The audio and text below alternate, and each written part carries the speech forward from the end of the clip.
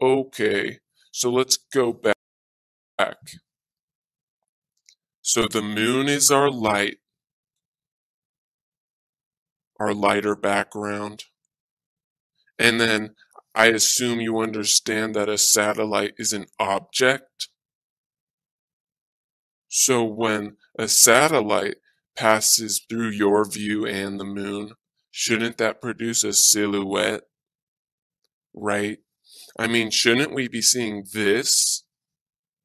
I mean, if all these satellites are orbiting our Earth, what they say, millions of debris, millions of pieces of debris orbiting our Earth. Okay, so I think, maybe our eyes just aren't picking up on it. Maybe we just need a telescope.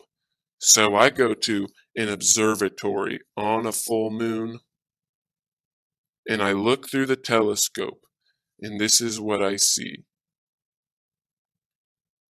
Oh wait, no it's not, because nobody has ever seen that, because satellites don't exist. So I go onto Google, and I type in silhouette of satellites, expecting to see something like this, and then this appears. Alright, what is that? Those just look like cartoons to me. I didn't even type in PNG afterward. I didn't even type in clip art. Just satellites, silhouette. And this is what I got. So now I'm assuming satellites are just cartoons.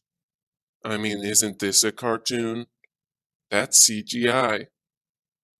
This is a cartoon as well. And this one is a cartoon. Computer generated image. That's what CGI stands for. This one is a cartoon as well. This one is a cartoon. These aren't real, guys. This one is a cartoon. I don't even know how the fuck that orbits our Earth if it's so big. I mean, look at that scale.